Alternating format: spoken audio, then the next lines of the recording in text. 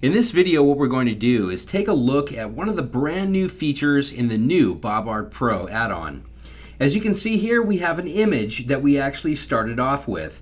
Now that you can import EPS or AI or PDF type files directly into the BobCAD-CAM system, we've done that, and we took this and performed a raster to vector conversion that actually produced our wireframe geometry that we then created an embossed model using a wood-like texture and the color orange to create the visual effect that you see here on the right.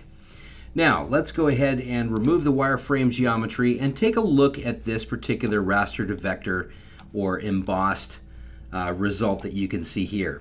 These are pretty sharp edges all the way around in each of these individual areas, and it can get sort of intricate. What we want to do is actually create nice and smooth edges all the way around so that we can actually then go ahead and generate excellent quality toolpath.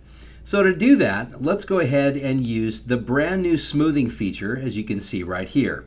By clicking smoothing, this gives us the ability to uncheck smooth whole model and then select individual areas using the wireframe geometry as boundaries to smooth out particular areas of our embossed relief model, or we can choose to smooth the whole model. Here we have smoothing window size, which is defaulted at 0.05, which we can actually change this, let's say to 0.25, to get a real nice result here that you can clearly see. By clicking OK, you can see that that automatically adds the smoothing operation to the BobART tree. All we have to do at this point is right-click our mouse and choose Regenerate.